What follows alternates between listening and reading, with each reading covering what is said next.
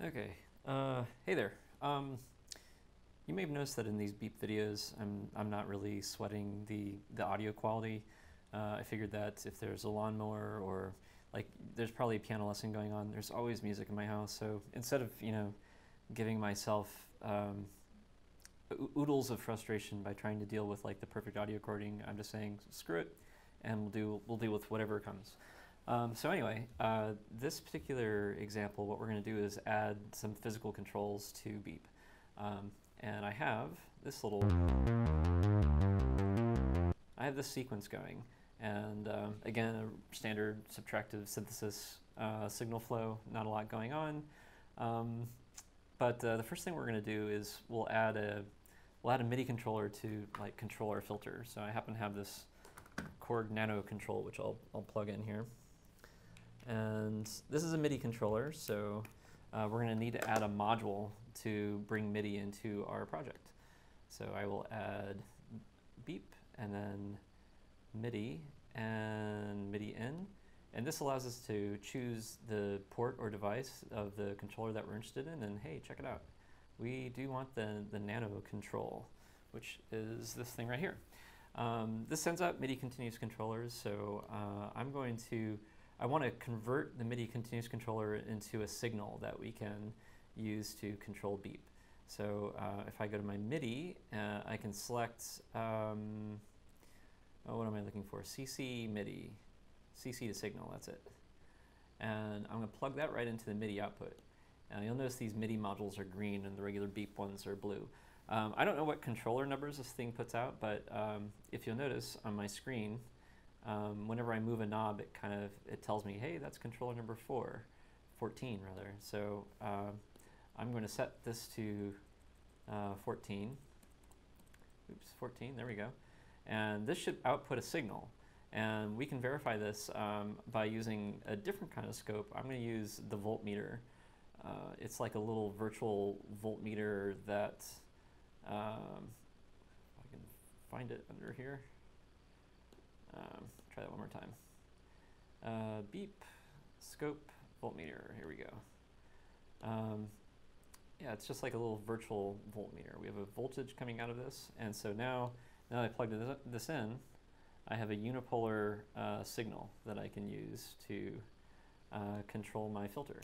So let's do that right now. I'm going to take this and plug it into, let's plug it into CV2. And so if I unmute,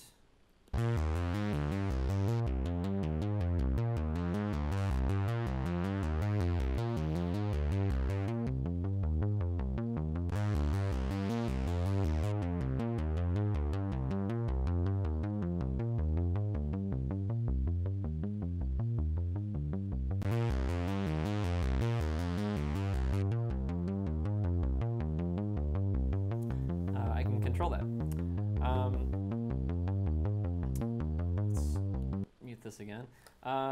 So that's one way of doing it with the standard MIDI controller, but if you've downloaded Beap, you may have noticed that there's this entire suite of monom stuff built into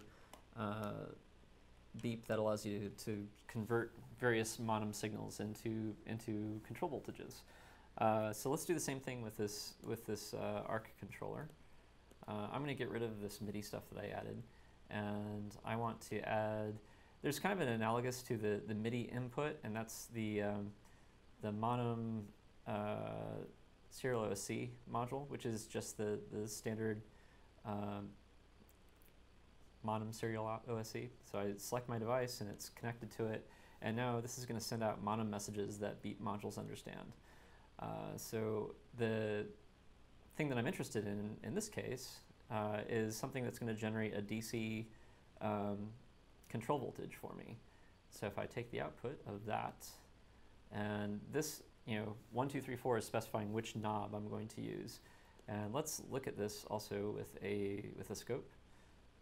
Again, I can't see it when it's down there.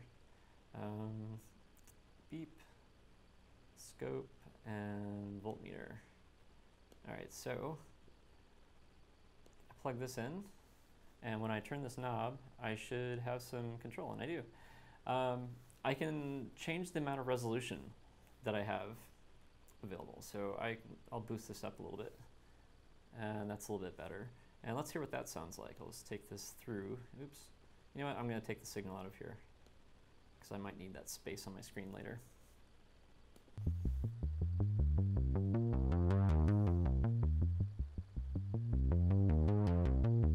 All right. So that's cool, but the nice thing about the modem is there's these rings, and it'd be really cool to get some feedback on that ring. And there happens to be an analogous module that converts a signal into ring messages, and this is called arc ring. And you can set the update rate and the range of it.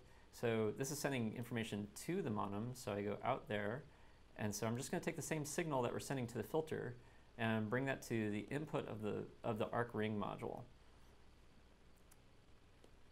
And again, you can select which ring that you're going to use.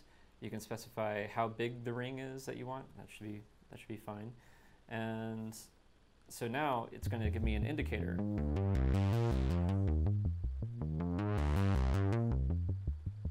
All right, that's awesome. Let's do the same thing for resonance. And I'm just going to take these two modules and make a duplicate of them and plug them both into the same modem device, since it's still the arc that we're working with. And I'm just going to change the knob. So these are both sending and receiving to 2, and I'll give myself a little bit more resolution on the resonance. And I'll also, I already have my control voltage raised on that. Also, I need to send a signal to my control voltage. So this will allow me to apply a resonance knob to my sequence.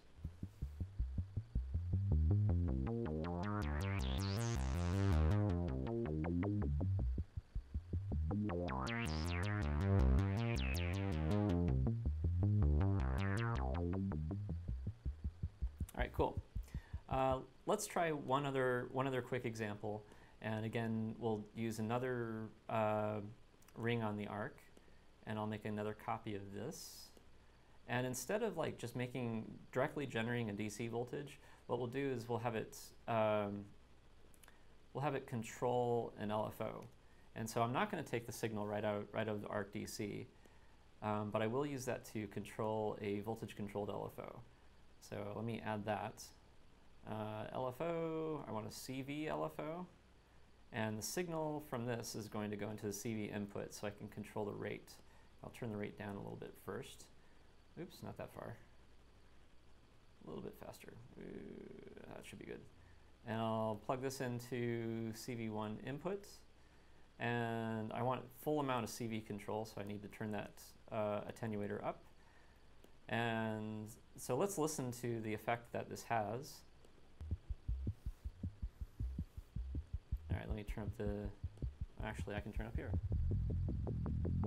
Oops, oops, oops. 3, again, there we go. Okay, so we can now hear the effect of that LFO, but here's going to be the difference. I want the LFO to control the LED feedback. So I'm going to take the output of the LFO, and that's going to be the signal that controls the LED feedback. And I want it to be, I'm going to plug this into the modem, and it's only using half of this, but it's a bipolar signal. So I'm going to change this to bipolar so I can use the complete range.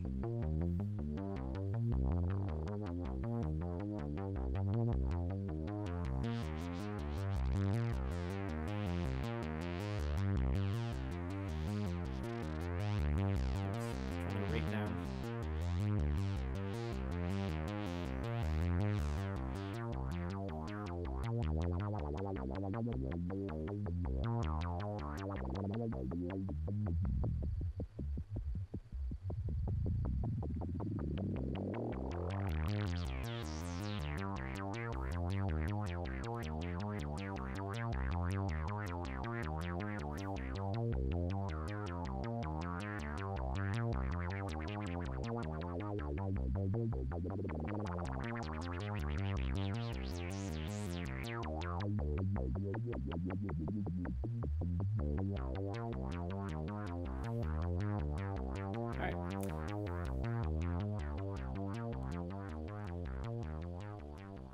Okay, so that satisfies everything that I wanted to talk about in this video.